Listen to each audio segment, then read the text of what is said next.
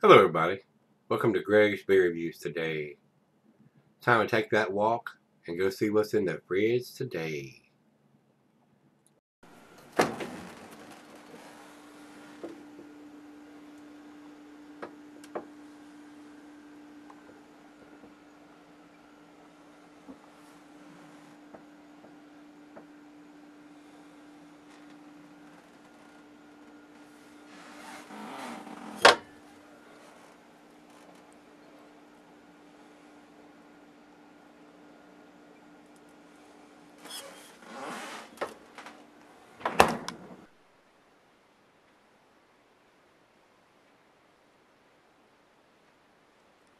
Hey guys, thanks for stopping by today.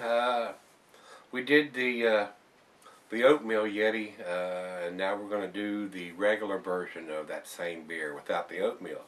This is Great Divide's Yeti Imperial Stout, and this one was bottled on January the 8th of 2013.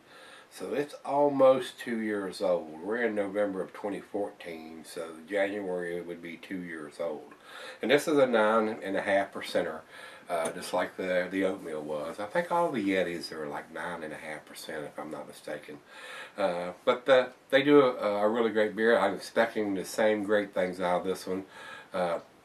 The oatmeal is not in this beer like it was in the oatmeal Yeti, so the mouthfeel is probably not going to be quite as smooth and creamy as the oatmeal was, but I still anticipate this being a great beer. And I may have reviewed this beer once before, but this is the 2014 edition of this beer, and this beer has been cellared for almost 2 years. So let's see what this one brings, guys.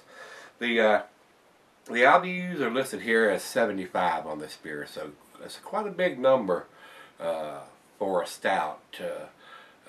Those are numbers for IPAs instead of stout. So evidently, it's got quite a bit of sweetness to go with the IBU bitterness on this beer. So I wouldn't expect it to be quite that high.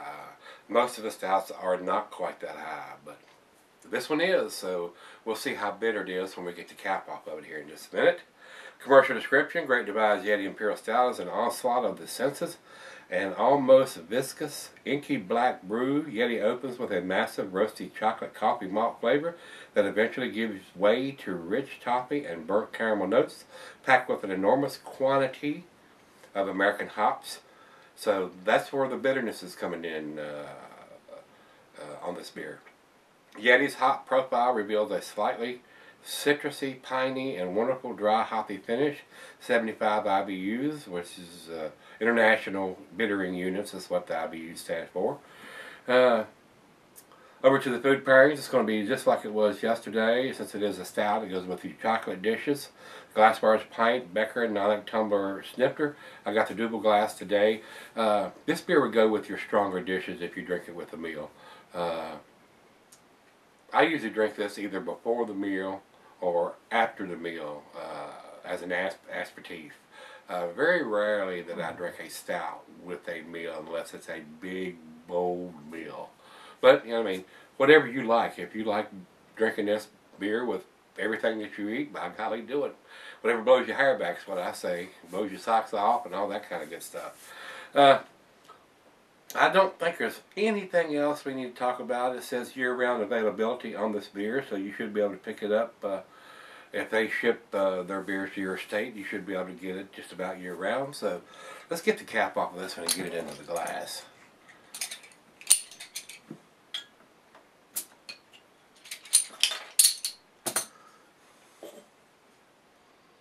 While I'm pouring this, I'm going to pour it down the center.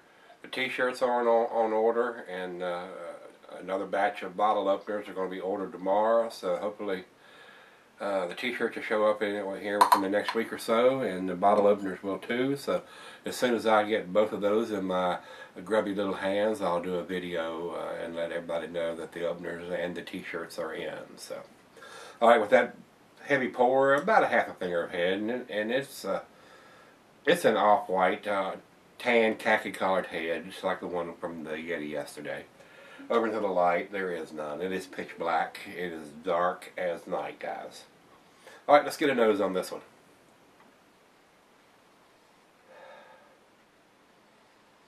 coffee, chocolate, toffee, caramel, hints of dark fruit. There's no raisins that I know of that's brewed in the brewing process for this beer like the oatmeal was.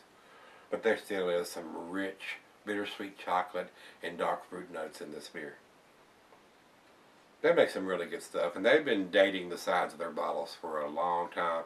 And it's actually on the label and not digitized where you can't see it on the bottle when it's got beer in it. They got a little box code underneath their logo on the side of the label that tells you exactly when it was bottled on. So thumbs up to them guys. They've been leading the way for a long time as far as dating their labels. So very nice. I do appreciate it as well as most other craft beer drinkers. And if you're a stout fan and you can get these beers in your area, more than likely you probably already had this one. This is just a 12-ounce bottle. They're not going to gouge you like some of the breweries do for the bombers and for the 750 or 500 milliliters. Reasonably priced. It's 9.5%. It's not a cheap beer, but it's not overpriced. So. With that being said, as you can see, the head is dissipated basically completely. It's not even covering the top of the beer now. Got a very wonderful, rich, roasted, chocolatey coffee smell to the nose. Let's give it a taste. Cheers, everybody.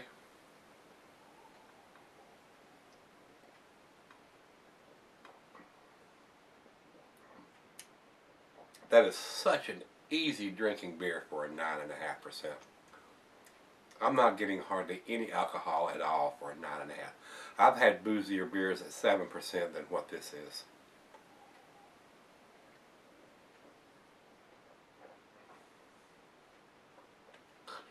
A rich, very rich, chocolatey coffee taste with this beer.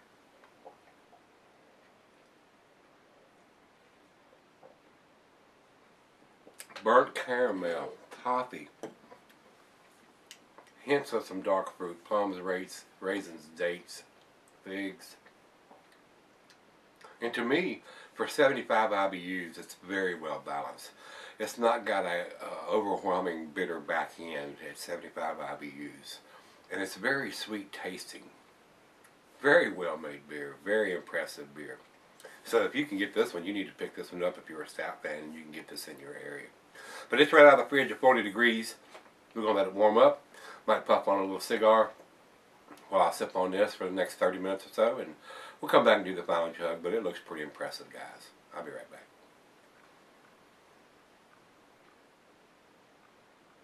Alright guys, I'm back. I'm going to make this short and sweet since the furnace is running back there. The heat's on. And it's down in the 20s again tonight. Been sipping on it about 30 minutes. Very tasty. Very, very tasty. The alcohol is so well hidden in this beer. You could seriously get into trouble drinking one of these. Not one of them, but if you used to have more than one, 2 or 3 of these in one setting, you have your buzz going on, no doubt about it. Very tasty, rich, roasty malt, the chocolate, the coffee, hints of dark fruit in there. The bitterness for the IBUs that's in this beer is not overwhelming. It's very tasty. The sweetness and the bitterness come together. Very complex beer. Like I said, this one's almost 2 years old. Been selling this one for quite a while, and it's very tasty. It's cellared very well. This beer would probably cellar very well for 5 or 10 years. So, with that being said, let's do the final chug here. What a wonderful aroma on this beer.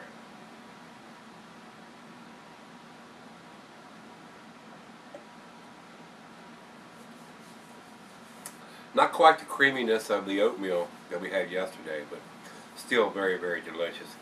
For this style of beer, guys, it's awesome. It's very, very tasty. So if you can get these beers in your area, you ought to try to pick one of these up if you're into the stouts, Imperial Stouts. And this is just as good as the one I had yesterday.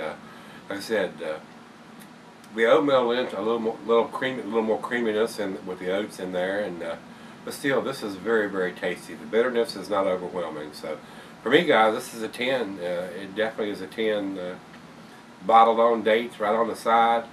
Those guys have been doing that for quite a while. They lead the industry in bottle dating their beers. So, we've been doing it for quite a while. So, thumbs up to those guys. It's right on the label where you can see it, and no digitized code or some kind of black ink on this dark bottle. Very, very nice. 10 for me, so let's see what everybody else thinks. We'll go over to Beer Advocate. They say 94 in the outstanding range. I think that's about what they gave the oatmeal yesterday, I'm not sure. And Great Beer says overall 198 in the style. I don't know why the 98 in the style. I think it's 100 overall and 100 in the style. Very nice, very tasty, well hidden alcohol for 9.5%. A lot of roasted malts, like I said, chocolate, coffee, hints of dark fruit. Very, very pleasant. Selling very well. So, if you had this one, let me know what you think of it, guys. So we're going to wrap this up. See you tomorrow. We're going to go look in the fridge. See you then.